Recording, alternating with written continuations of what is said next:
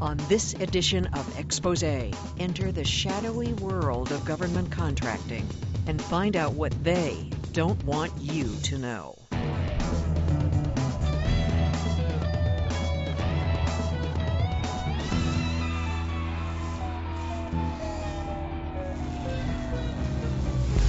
Funding for Expose has been provided by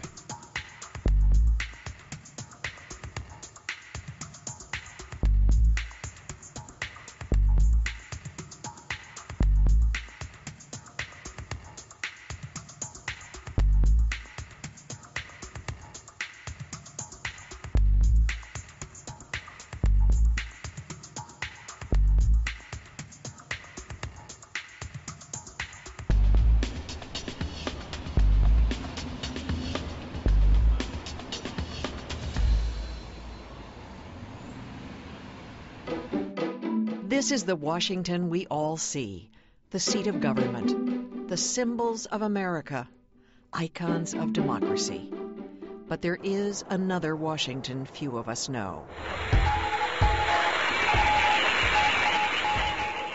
In the shadow of the Capitol, private contractors thrive on public money. Many of the names are familiar, but you've likely never heard of the multi-billion-dollar company that has received more private government contracts than any other.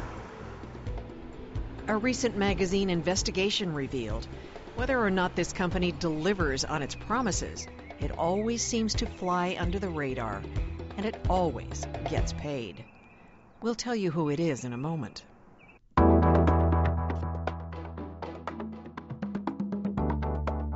But first, the magazine doing the investigating.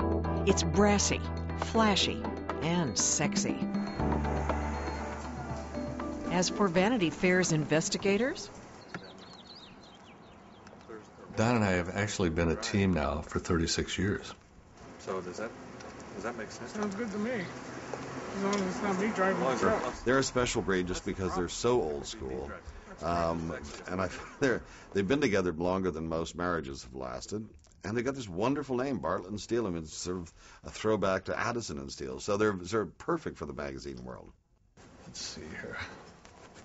Don Bartlett and Jim Steele have long made it their business to fill us in on what those in power would rather we didn't know.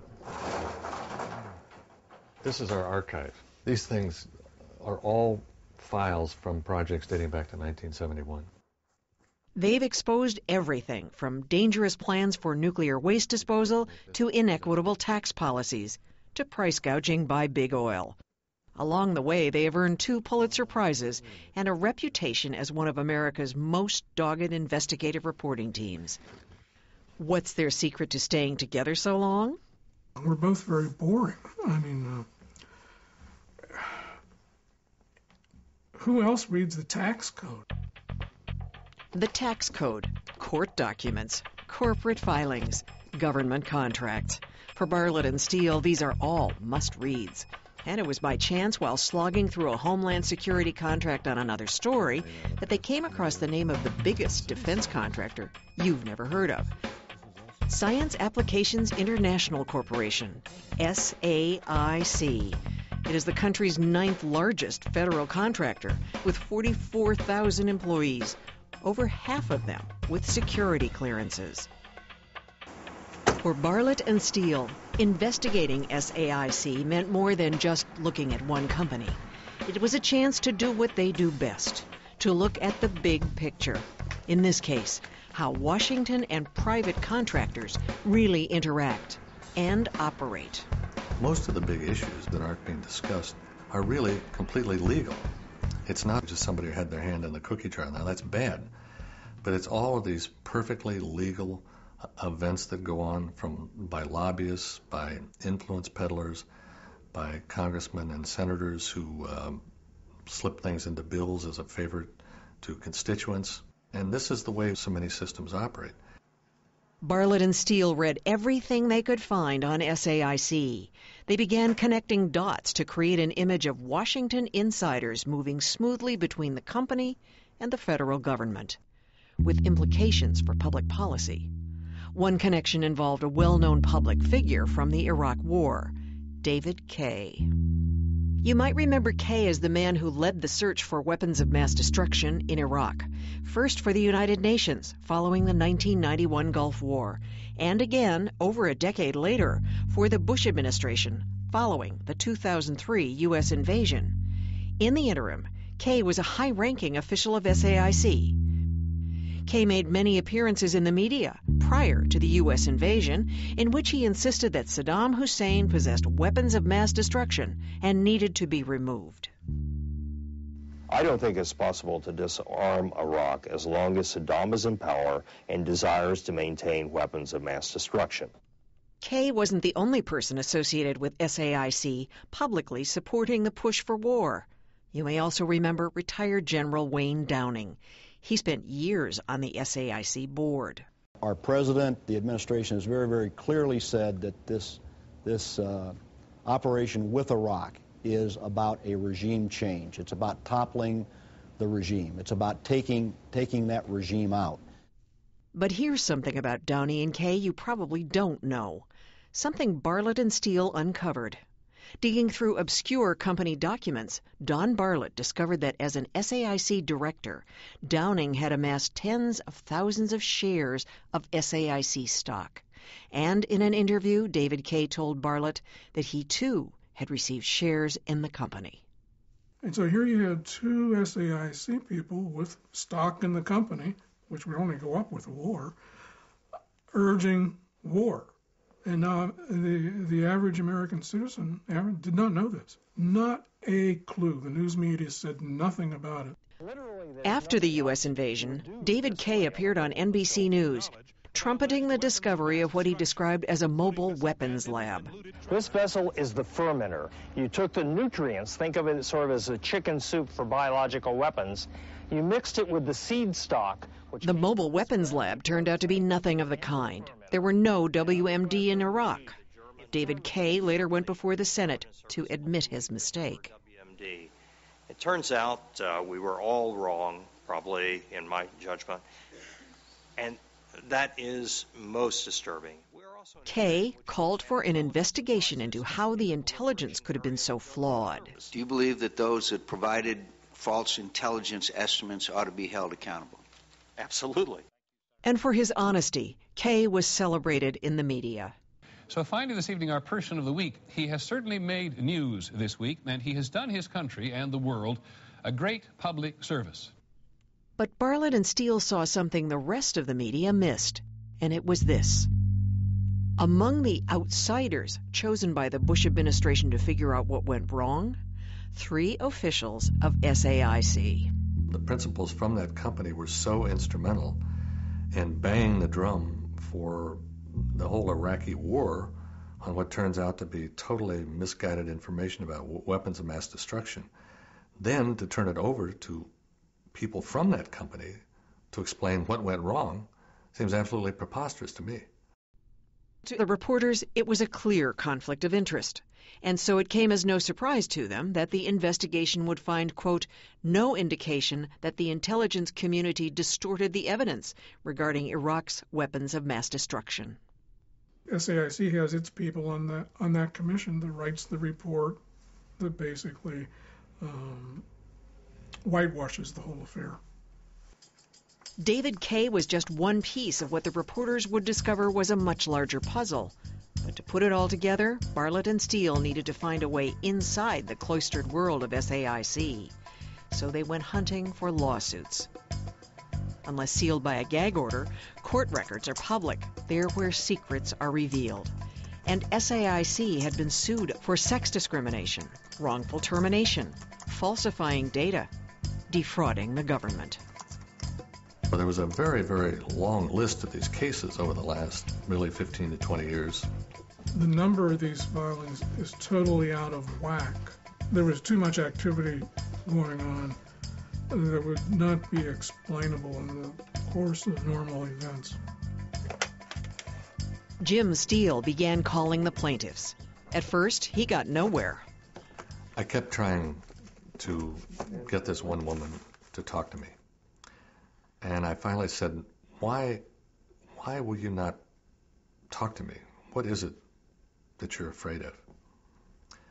And she paused And very slowly she said, "This is a very powerful company." After several dead ends, he finally found someone who wasn't too afraid to talk. Somebody made reference to an earlier lawsuit. And when we looked at our listing from the Superior Court in San Diego, we saw it right there, by a woman by the name of Bernice Stanfill. Finding Bernice Stanfill in court records was one thing, but getting to her in person turned out to be quite another. We're over some of the most spectacular country in the world, from your house. She now lived in Alaska. So I flew from the East Coast to Anchorage. And it seems so amazing that a lot of this story is going to be up here, not even in Anchorage, but in this little town, not even in this little town, but on this lake north of Anchorage. Bernice Stanfill, now Bernice Stanfill King, was hired in 1972 as just the 218th employee of SAIC. She was laid off in 1987. She filed suit for wrongful termination, and after 10 years of litigation, won a $1 million judgment against the company. But that wasn't what intrigued Jim Steele. It was what King had in her possession. Jim Steele was really excited about all the documents that I have, because I have boxes and boxes and boxes of documents. In fact, I'm probably the only person who had every single annual report that was ever produced by SAI. There were 2 separate trials, substantial depositions, huge amounts of documents produced. Me being a documents reporter, this was, of course, music to my ears. This is the mother lode. And you always think, oh, this is great. Over here we have a person who's scared to death to talk, and now over here we have all of these documents.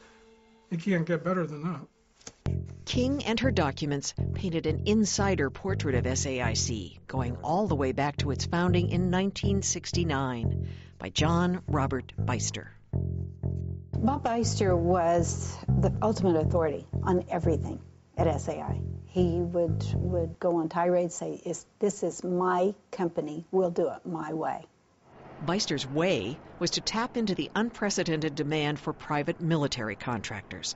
With the Vietnam and Cold Wars raging, Beister understood, as Bartlett and Steele would later write, that this was the perfect time for shrewd consultants to get into the war business.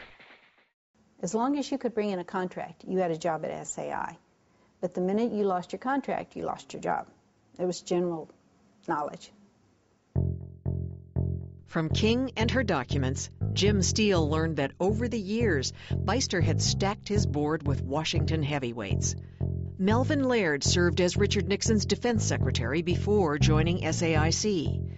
William Perry and John Deutsch were on the SAIC board before going on to become defense secretary and CIA director for President Clinton. Admiral Bobby Ray Inman went back and forth, from Vice Director of Defense Intelligence under Gerald Ford to the SAIC board, from SAIC to directing Jimmy Carter's National Security Agency, and serving as Deputy Director of the CIA under Ronald Reagan. And then back to the board of SAIC. The joke at SAI was that we had enough generals and admirals to start our own war, and that was true. When you bring those people into your operation, that gives you access back to the agencies. I mean, it's not just a matter if you're trying to get expertise about what to do and so forth. The whole idea of people coming in really was to bring in contracts. If you put people from private industry into the government and then you welcomed them back and you made it lucrative for them, then you always had a friend in high places. All defense contractors try to hire former government officials. But SAIC had something to offer that most of them didn't. Shares in a private stock program, a program managed by Bernice King. As King told Steele, because the stock was not traded on a public market, Beister and his board controlled its price, and it usually moved in one direction, up. I could really get a feeling how that had become such a pivotal factor in the rise of that company, why they had been able to hire so many people out of the military and intelligence, and how many of those people had gotten very, very wealthy as a result of that. It was a brilliant business plan, but as Bartlett and Steele would write, one that had echoes of a famous warning issued more than 45 years ago by President Dwight Eisenhower. We must guard against the acquisition of unwarranted influence, whether sought or unsought, by the military-industrial complex. The potential for the disastrous rise of misplaced power exists and will persist. And this is just one of these companies. I mean, there are more, and we make that point in the story that this is not the only defense contract, but this is just emblematic of what's happened. They're functioning on their own. They're totally impervious to really public input, and we as a country have really lost control of this process. This SAIC story, it points to an element that most people don't know about, that we are outsourcing more and more of what we do, especially in the area of fighting wars, to private contractors who are unaccountable to the public and can largely stay private from sort of the prying eyes of reporters. It's pervasive and it's dangerous, I think. Dangerous, the reporters would learn, because with so much tax money flowing into the hands of private contractors and so little oversight, things can and do go terribly wrong. Exhibit A. In June 2001, the FBI paid SAIC $122 million to create a virtual case file, or VCF, a software program that would speed up the sharing of information among agents. But the FBI abandoned VCF after the software failed to function adequately. When SAIC delivered the first product in December of 2003, we immediately identified a number of deficiencies. 17 at the outset. That soon cascaded to 50 or more, and ultimately to 400 problems with that software. The episode prompted FBI Director Robert Mueller to do what few in government have done: publicly criticize SAIC. We were indeed disappointed. In response to written questions from Bartlett and Steele, SAIC says it had had concerns about the FBI's management of VCF, but failed to adequately communicate them to the agency. But for the reporters, that's the big problem with the current system. It's in the interest of private contractors not to resist, but to comply. Increasingly, there is no one in government with the knowledge that once existed to tell an SAIC, look, what you're doing isn't going to work. This is not what we need. Here you've got to change directions. Now the government increasingly is totally dependent on the private contractor to do the job right, and increasingly the job is not being done right. Exhibit B. In 2002, the National Security Agency awarded SAIC a $280 million contract to design Trailblazer, a new computer system to help the spy agency better track electronic information. General Richard Hayden was then the director of the NSA. A lot of the failure in the Trailblazer program was in the fact we were trying to overachieve. We were throwing deep, and we should have been throwing short passes, if you want to use a metaphor. And the contract ballooned to over $1 billion, and in the end, it was abandoned. Bartlett and Steele note that William Black was in charge of Trailblazer for the NSA.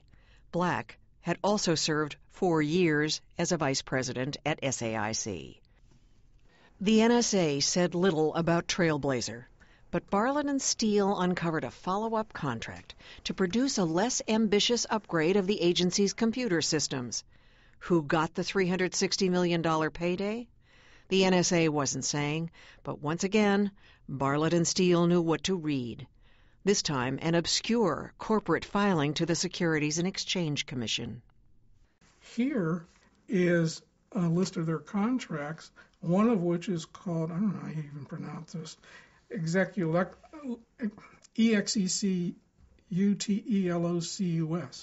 and then in parentheses, formerly Trailblazer Technical Development Program. They screwed up the first project, and then they got a second project for the next stage. Succeed or fail, it seems, there's always another payday for private contractors. It was something Bernice Stanfield King says she'd seen often during her time at SAIC. You just say, hey, we need some more money, and they just say, okay. You know, wouldn't it be wonderful if when you need some money, you just call up somebody and say, hey, I need some more money, and they'd say, okay. Well, that's essentially what's happening there.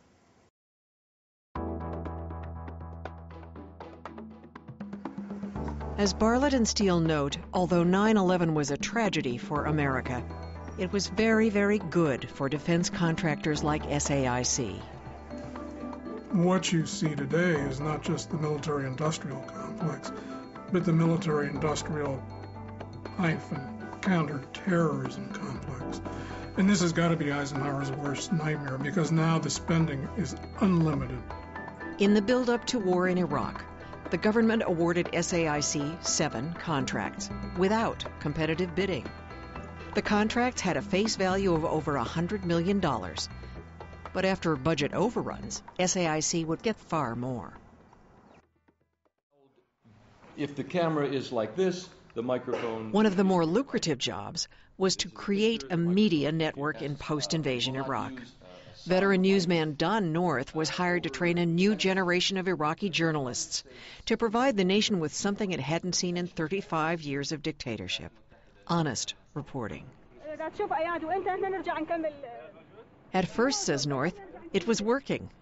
You could go to a downtown cafe and you'd find everybody raptly looking at the news and being amazed that Iraqis were actually being interviewed on the street and could even complain or criticize the United States military or Ambassador Bremer and the Coalition Provisional Authority. But soon it was hard to find pictures like these on the Iraq Media Network. Camera over here. If you point it over here, we're going to take the tape. We want go. We very hungry.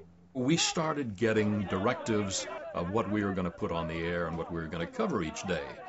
And it would largely consist of Coalition Provisional Authority press conferences, photo opportunities, endless press conferences with Ambassador Bremer. What the Coalition Provisional Authority and SAIC established was simply a propaganda station that followed the dictates and manipulation of the Bush administration.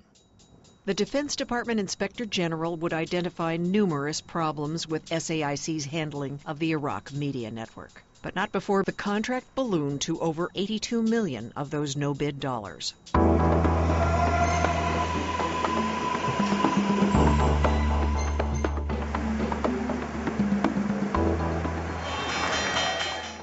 In October 2006, SAIC went public, and Wall Street roared its approval. Within 2 weeks of opening, SAIC's stock price had jumped more than 30%.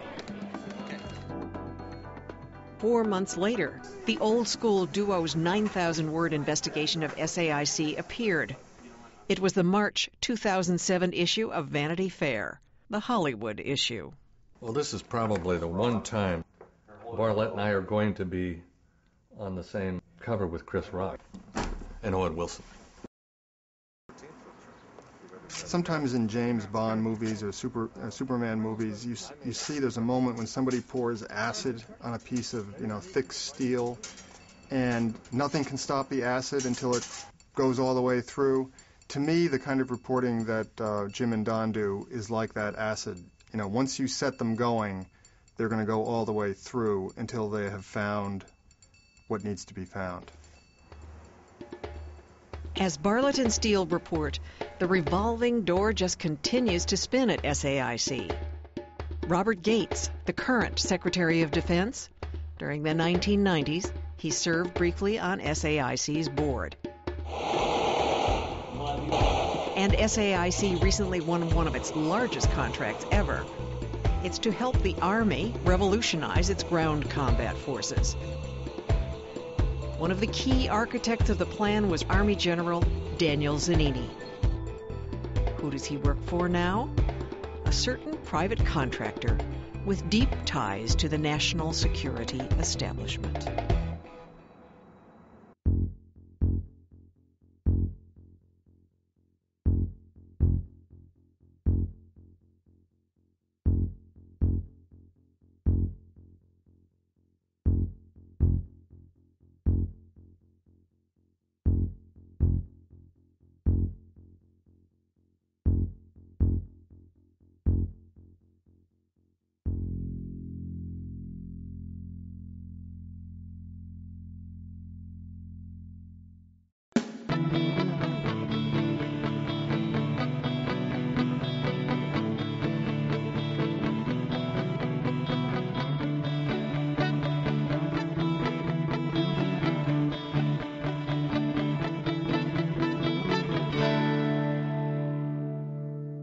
Funding for Exposé has been provided by